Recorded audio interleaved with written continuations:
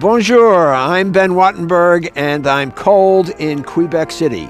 Because they want to preserve their unique French heritage and culture, many Quebecers want to secede from Canada. In 1995, they almost did. Next time, they may win. Canada splitting up? Could it happen? Could it lead to violence? What would it mean for Canada and the United States? This week on Think Tank.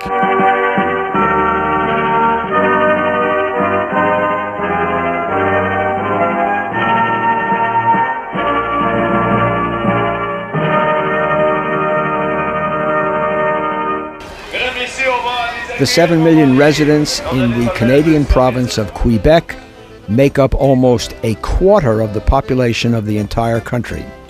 Its economy is responsible for 1/5 of Canada's total gross domestic product. Quebec's landmass is bigger than the state of Alaska, and it divides Canada's 10 provinces. To its east are the 4 maritime provinces along the Atlantic Ocean, and to the west, Ontario and the Prairie and Pacific provinces of Canada. Despite its relatively central location, things in Quebec sound Ils jouent un match pour le moins ordinaire. Alors, on a une faiblesse du côté des Lakers. And look differently than in the other 9 Canadian provinces. There is a culture here that is distinct on the North American continent. Originally a French colony, 82% of Quebecers speak French as their first language. Still, many Quebecois worry about the future of their culture and language and whether it can continue to flourish. Many here think Quebec would be better off if they were in business for themselves with their own nation, independent from the rest of Canada. They make up a major movement for Quebec sovereignty. Think Tank recently traveled to Quebec City, the capital of Quebec Province and the heart of the sovereignty movement. We were there during the city's annual Winter Carnival, a celebration of Quebec culture and a way to help locals get through the long, harsh winters. And while the carnival carried on outside, inside, some of the world's leading political scientists gathered to discuss how national disintegration affects the world order. They discussed both violent and nonviolent fragmentation, from the recent peaceful split-up of Slovakia and the Czech Republic to the brutal and bloody situations in Ireland, Rwanda, and the Middle East. And, of course, they were paying special attention to the situation in Quebec. For one distinguished participant in the conference, talk of disintegration brought back a painful chapter in American history. I don't think that it means war here. I wouldn't carry the analogy of the U.S. to Quebec, Canada as far as that, but I do think some things are comparable because one part of the nation wants to be treated specially. And I don't think a constitution can last under the circumstances where constitutionally you recognize a difference. You might have a difference in practice, but the Constitution itself has to be universal in the way it treats, the way it makes processes available, and the way it makes rights available. To understand the current situation in Canada, let's look at some history. The history of French culture in Quebec goes back to the colony of New France, claimed for France in 1534 by the explorer Jacques Cartier.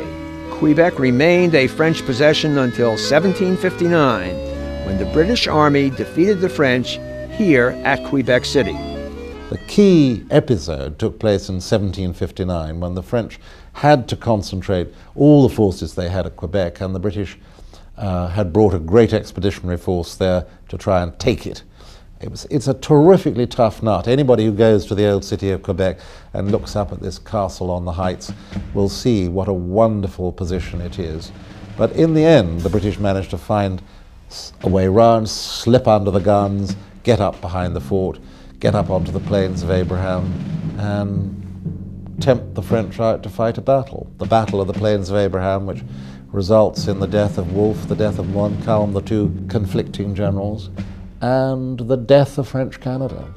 And while the battle may have ended French rule in Canada, the French culture, language, and national identity survived and flourished. Canada was granted independence from England in 1867 with a powerful French-speaking minority in place.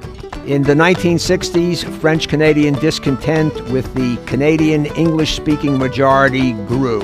Yes, in the 1960s, there was economic discrepancies, inequalities, very strong inequalities. The Anglophone community was controlling business, education, the decision-making process. These painful perceptions contributed to a growing nationalist movement in Quebec, a movement that sought independence from Canada. French President Charles de Gaulle helped legitimize this movement when, during a visit to Montreal in 1967, he boomed out, "Vive le Québec libre!" This boosted sovereigntist passion and led to the formation of the Parti Québécois, a separatist political party. In 1970, following a wave of separatist terrorism, the Canadian federal government adopted the War Measures Act and sent troops to Quebec to discourage violence. The violent extremists, however, did not hurt the growing popular sentiment for sovereignty. In 1980, following the Parti Québécois' rise to power in the previous decade, a national referendum on Quebec sovereignty was held in the province. 40% of Quebecers voted to secede, and the sovereigntists vowed not to give up. In 1982, the Canadian government revised their constitution, but without getting Quebec's formal approval. Sovereigntists rejected the new constitution because they thought it reduced their ability to govern themselves on matters such as language and education. The second referendum in 1995 was much closer, catching the world and many Canadians by surprise. The sovereigntists lost by an extremely slim margin, 50.6% to 49.4%, and with 94% of eligible voters turning out. Many called the close vote a moral victory for the sovereigntists and served notice to Canada and the world that a third referendum would be held soon. Since the referendum of 1995, the issue of secession has split Quebec and dominated conversation throughout Canada. Bernard Landry is the Deputy Premier of Quebec and a leader of the Parti Québécois. We want an independent Quebec because Quebecers are a nation, a people, a peuple, like we say in French, by every characteristic in the classical books, if I may say, Weber, Renan, and all the others. A group of human beings with common will, common history, common happiness, common catastrophes, and strong will to live together, which is the characteristic of a nation. But not all Quebecers agree. Others think the sovereigntists' grievances are hollow, and Quebec can keep its unique identity while remaining in Canada. Max and Monique Nemny are the publishers of the journal Cité Libre, dedicated to defending Canadian unity. What they really want is all of the advantages of Canada plus the advantages of a new imaginary country called Quebec. They want their cake and eat it too.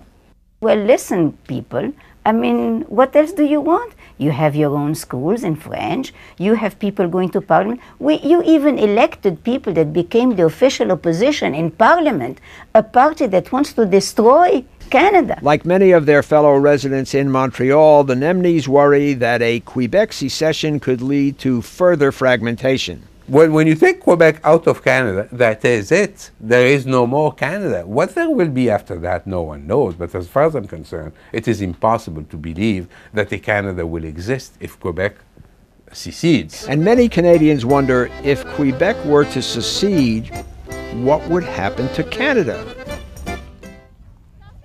John Trent, an organizer of the conference, teaches at the University of Ottawa.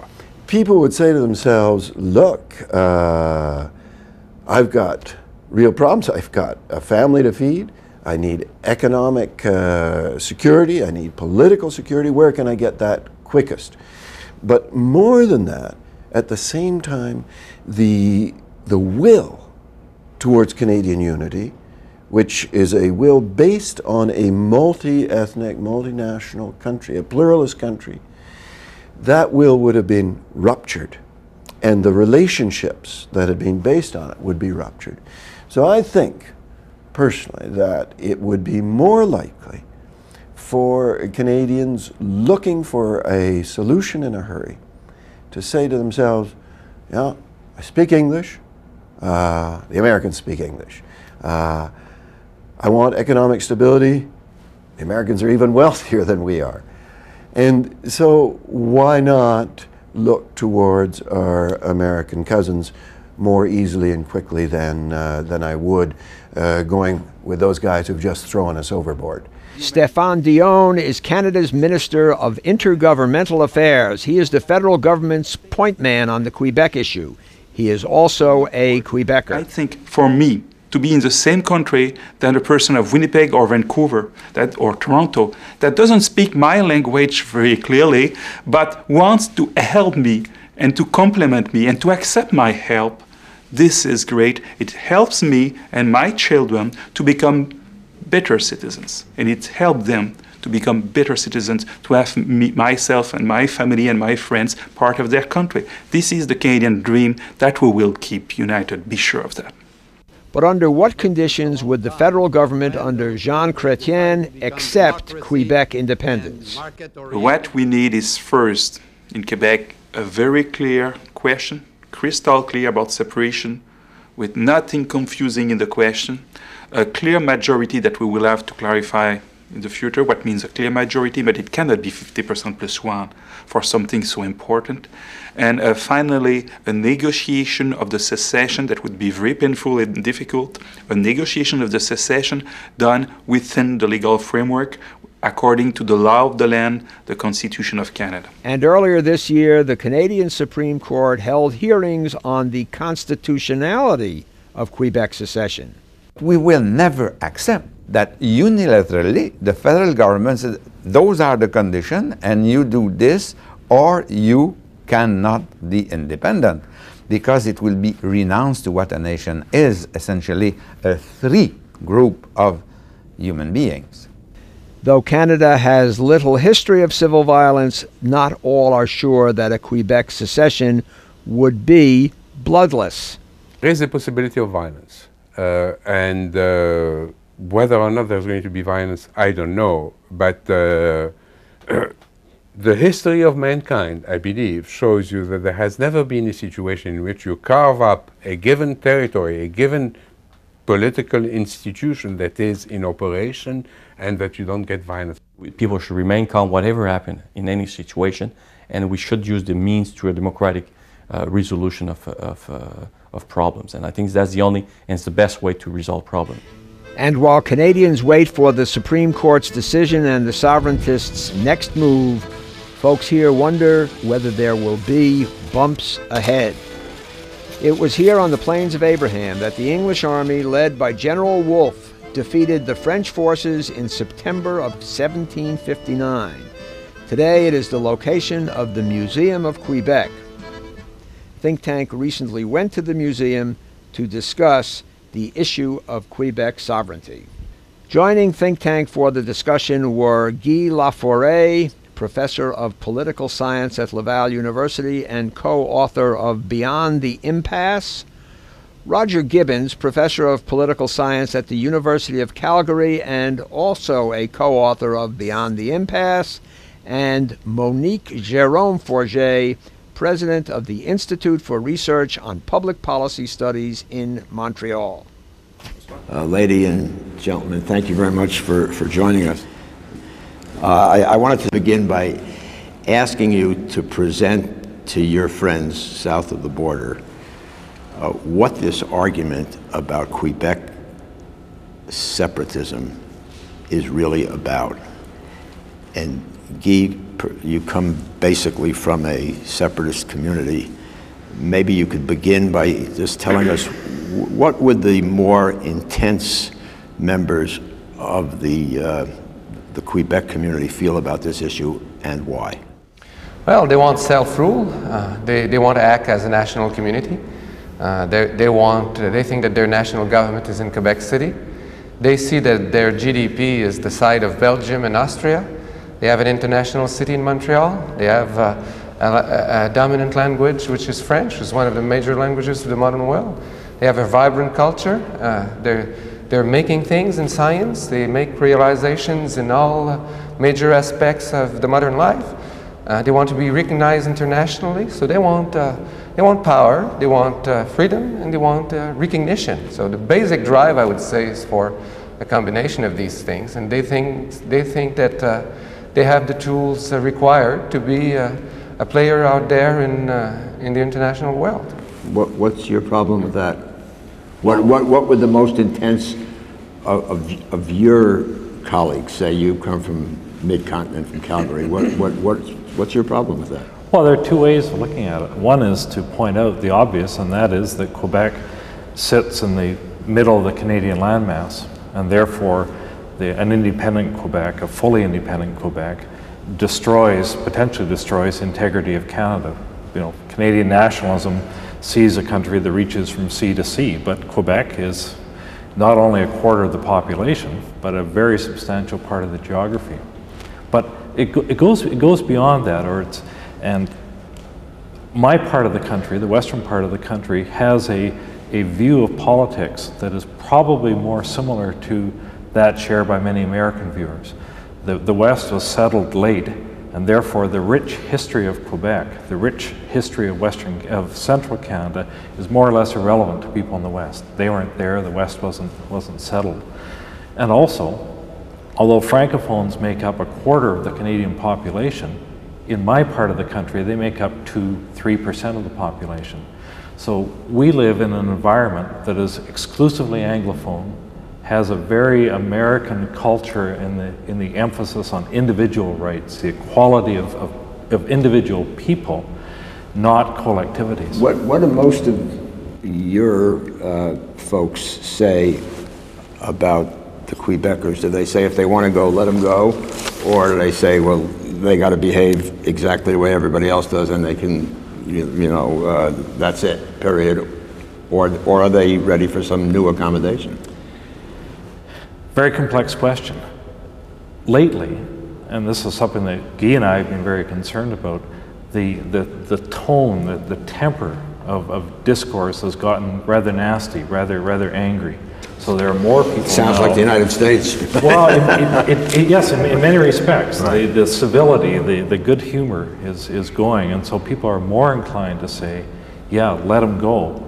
But that's not the majority sentiment, because the cost would simply be too high to Canada.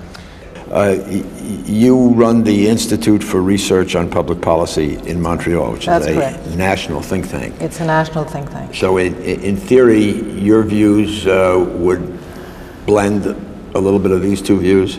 Well, we do a lot of different kind of research, but on that issue, we felt that it was our role, being located in Montreal and being a national think tank, to try to find a way that we could explain to both sides what is going on and what are the trade-offs. What is it that needs to be done so that perhaps we can find a long-term solution? In fact, we actually had a great impact on the outcome of the studies. It's that, how do we bring closure to this debate?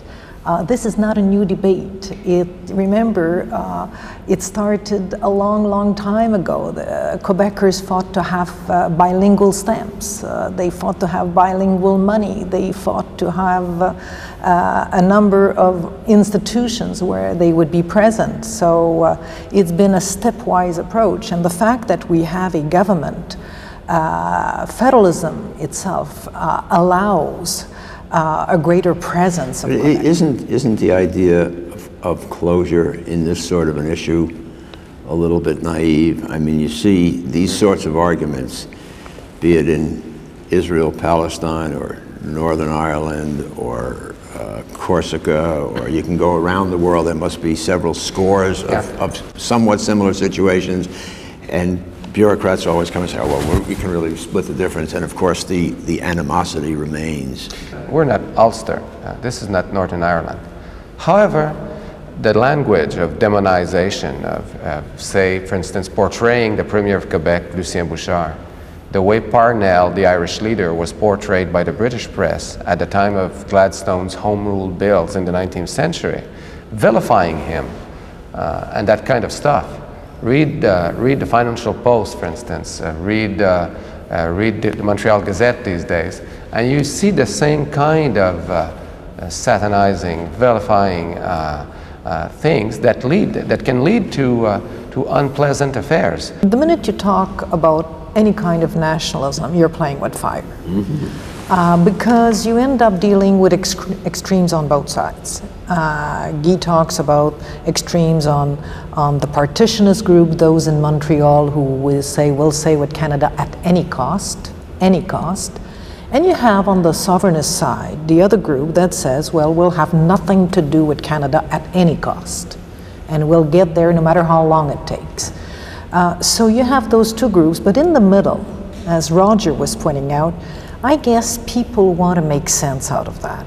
Deep down, people want to get along, they want to reconcile. I don't see secession or separation or sovereignty occurring the next couple of years for Quebec. That's not what I see in my ball. Status quo, one of our colleagues, David Cameron, said we always underestimate the staying power of the status quo. So the status quo, as political scientists, I think one of our mistakes, we've neglected its staying power. Problem for us, and that's the reason why we're getting pessimistic, is that the status quo is we're paying a price for the structural weaknesses of our political system. Roger has a nice expression. Insofar as our resources, our people, what Canada is as a country, we're much better than our political institutions. We deserve better institutions as a people, as a community than we have. We challenge our leadership in our project. We're telling them, be daring. Now's the time to reinvent something for us to be strong in the northern part of America. And Quebecers in that context, I mean, Quebecers are world-oriented, and they learn Spanish, they travel in Europe, they go all over the place.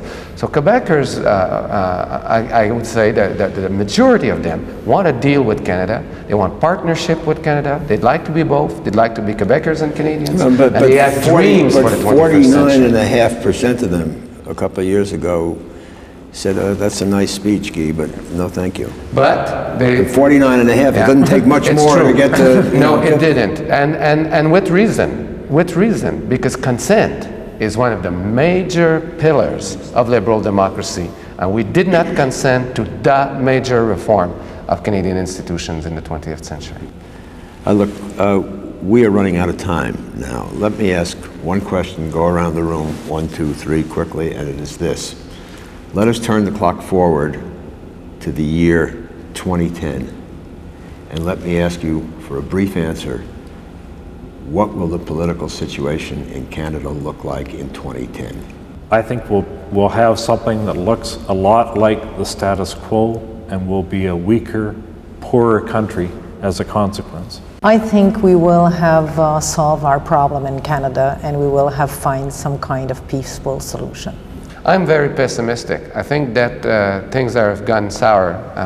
2010, I'll be 55, and I hope I don't have to go working in Barcelona or some other place. But no, the optimistic side of me said that we also underestimate the life instinct of a people, of a political community. And I think that on the whole, the strength of Canada and Quebec, beyond the institution, is that these are well-educated populations. My optimistic side is that their life instincts will prevail. Thank you, Guy and Monique and Roger. And thank you very much for joining us. For Think Tank, I'm Ben Wattenberg. We at Think Tank depend on your views to make our show better.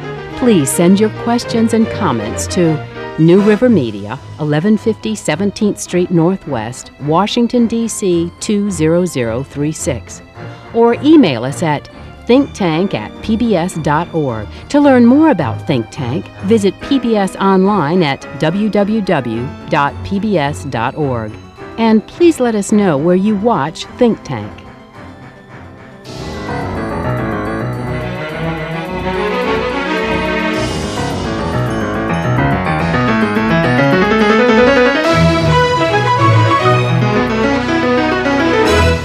This has been a production of BJW Incorporated in association with New River Media, which are solely responsible for its content.